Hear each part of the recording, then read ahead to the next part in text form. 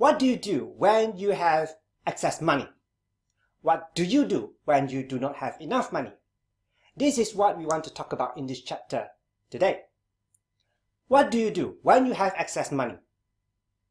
I'm going to put all my money in my savings account in the bank. You might say, well, suppose you have 500,000 ringgit.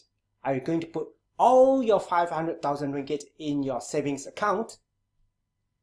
Your monthly expenditure is only 2,000 ringgit. What are you going to do with the remaining 498,000 ringgit? Well, you can actually put your money into better use than just let it sit in your savings account. First, you might want to put some money in the fixed deposit account to earn slightly higher interest. Or you might consider buying a house, buying some shares, or even gold as investment.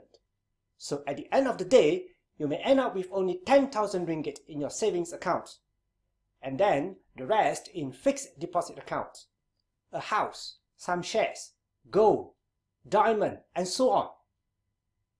So this is what we want to look into in this chapter: savings and investment, and some of the mathematics of it. First, let's talk about saving your money in banks. Basically, there are three types of account banks offer: saving accounts, fixed deposit accounts, current account. In savings account, often we are given an ATM card where we can get money easily from the ATM machine. We can also make payment of telephone bills, electricity bills, and many more either online or through ATM machines. Usually, a saving account offers interest for the money deposited inside the account, but the interest is usually rather low. Or you can put your money in a fixed deposit account, where you want to put the money there for a fixed period of time. For example, 1 month, 3 months, 9 months, 1 year, 3 years, and so on.